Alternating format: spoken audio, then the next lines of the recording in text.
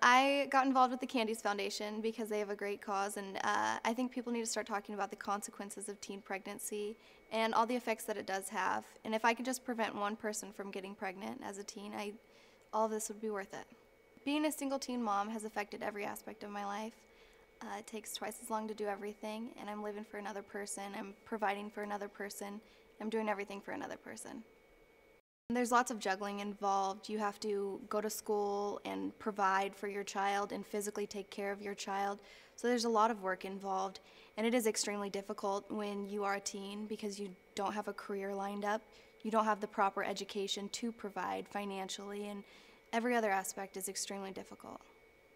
And 5 years from now myself, hopefully I'll have a better education, a career path lined up, and just being a good mom.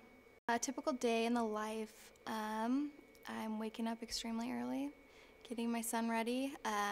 He goes off with a babysitter while I go to work all day. Get home from work, I'm playing with him, giving him a bath, feeding him dinner, doing the laundry, doing the dishes, just a typical day. I'm extremely blessed to have such a supportive family and such a big family that's constantly around me and constantly helping. And I don't know how other teen moms would do it without a family being around. Today we're working on a PSA for the Candies Foundation. I'm extremely excited. I hope that lots of young girls see this, and I hope that it does open up a dialogue for parents to talk to their kids about teen pregnancy and the consequences of it. I just feel like I'm extremely blessed to have this opportunity to speak about this and to have this life experience sort of publicized, just so that others can learn from my story. And I'm glad that hopefully this is helping others.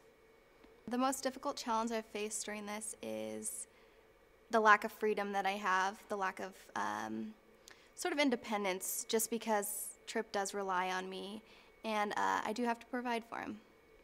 These PSAs will be launched in May, which is the National Teen Pregnancy Prevention Month.